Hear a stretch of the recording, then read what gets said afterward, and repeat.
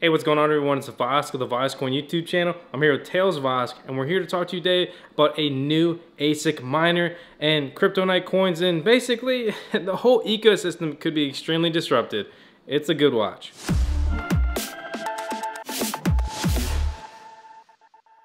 You probably guessed by now, but you're watching the VosCoin YouTube channel, and today I'm here to bring you very bad breaking news, especially if you're a GPU miner. So Baikalminer, Baikalminer.com, you can check out their stuff. They're a legitimate ASIC reseller. If you check the channel, I've got a couple reviews on them. I had the Giant B recently, and I had their old cube way back when. That was actually, I think, my second video. Crazy, time flies, man. But so we're here, and they announced on their Twitter today that they have the Giant N. This isn't FUD. This isn't fake news. This is a real deal. This is the real deal, and this is a real issue, okay? So they create FPGA miners, which, to keep it simple, those are ASIC miners, essentially, but they mine a couple algorithms. An FPGA and an ASIC is actually different. For example, if we go to Bitmain, all of their miners are ASIC miners. So what does the D3 mine? It mines only X11. What does the L3 Plus mine? It mines only Script. What does the S9 mine? Only SHA-256, aka Bitcoin. So these miners only mine one thing, that's it, period, the end, forever, done. Whereas if you look at the Baikalminers, we go over their products here. Their recent releases would be the Giant B and the X10. These mine multiple algorithms, Blake 256R14, Library, Pascal, and we go over here, we got X11, Core, Qubit, and Skeen. There's multiple algorithms, and with that, the Baikalminer Giant N is going to be mining Cryptonite and Cryptonite Lite. The impact is pretty serious. Cryptonite is one of the largest GPU mining algorithms. However, I do have some good news to go along with this absolutely terrible news. If you're familiar with Fluffy Pony, Ricardo, the CEO basically of Monero, he tweeted this about a month or so ago. Long story short, he says that he'll fork Monero out of an ASIC. That's a pretty big deal. We have these coins, and we look at this hash rate. Electroneum, 300 mega hash a second. We come down here, we got Carbo at 4, we got Monero at a whopping 930, Sumo coins 15, and Bytecoin 7 mega hash. Basically, Monero is the critical piece here, and I could kind of see some of these coins maybe sticking around, on that not forking off of an ASIC to become a little bit more relevant. It could be moved there. I'm totally against ASICs. If you follow the channel, you'd be like, but Vosk, you review ASIC miners, man. I cover all mining and all crypto.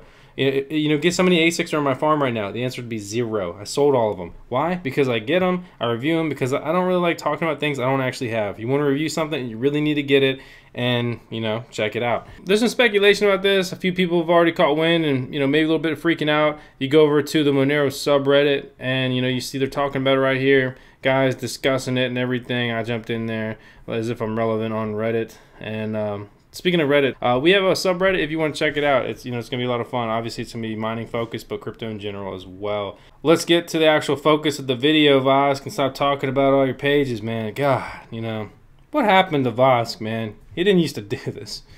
So let's look at some difficulty charts. We've got ETN, which is Cryptonite Lite, which is the second algorithm. That the Baikalminer Giant N, or whatever the hell they want to call it, can do. So this is a 6-month difficulty chart, and that's a pretty sharp increase right there. I mean, we can do some speculation, whatever.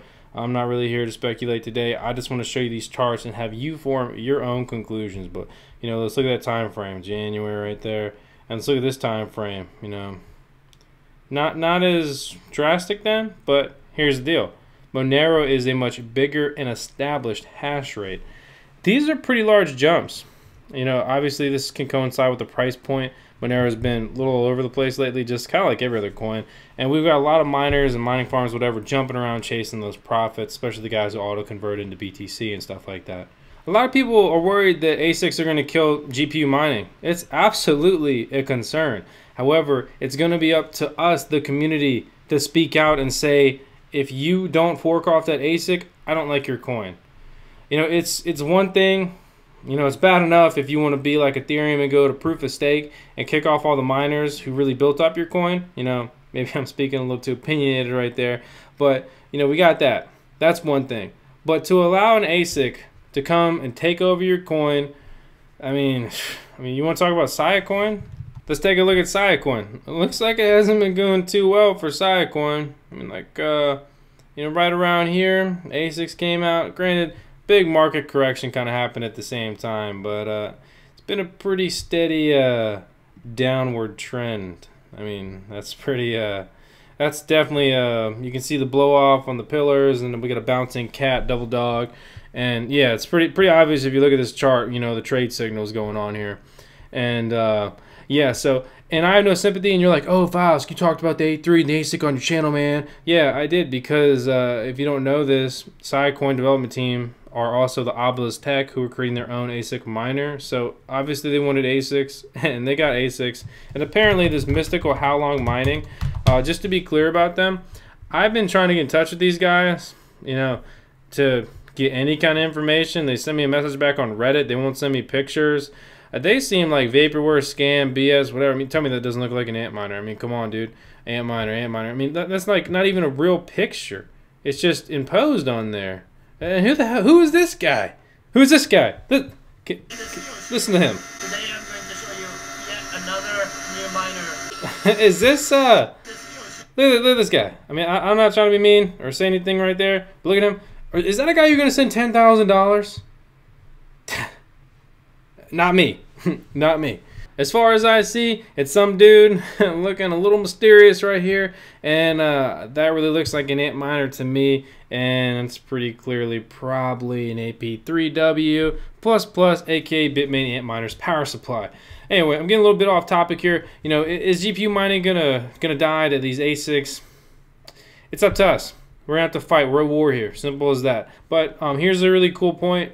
Monero.org, their main site. Long story short, the gist of it is basically they set out to be like the true vision of Bitcoin. And if you remember, you know, one CPU, one vote, not Bitmain's ASIC miners for Bitcoin mining, which creates centralization and power and control, and the complete opposite of cryptocurrency and decentralization, all that stuff.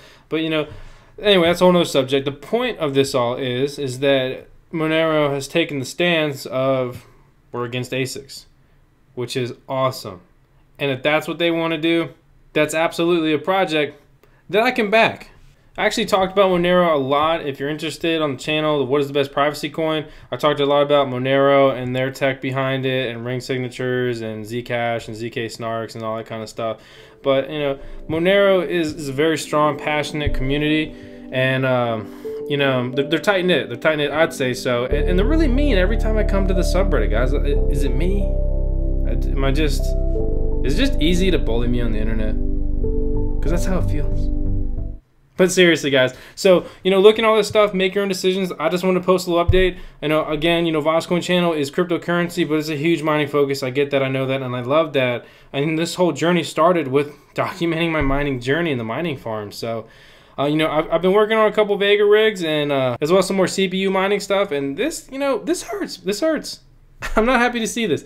So we'll see how this all develops. I read in one of the comments, I meant to cover this earlier, you know, they haven't replied to me yet. I'm just taking this off a comment, so it's exactly that. But apparently the minimum order quantity is 6 at a price point of $3,600 per unit, and it's only USD wire, and dealing with Baikalminer is, I'd say they're absolutely the worst possible to communicate with. They don't care about you at all. And they make great miners, you know, for what they are. You know, I don't like the premise behind them, but they do make great quality miners. But if something goes wrong, like, dude, just throw it away, because you're not going to get any help. Alright, guys, so with all that said, I hope you enjoyed the video. If you did, please make sure to subscribe to the Voscoin YouTube channel. And, you know, stick with me. We've got all kinds of crazy content in the works and past videos. We've got over 130 videos. That's insane. And thank you guys so much for helping us breach 50K. That's a freaking big milestone, and you know, I'm super excited, so I won't go on and on and boring you. So see you next time, guys. Thanks for watching.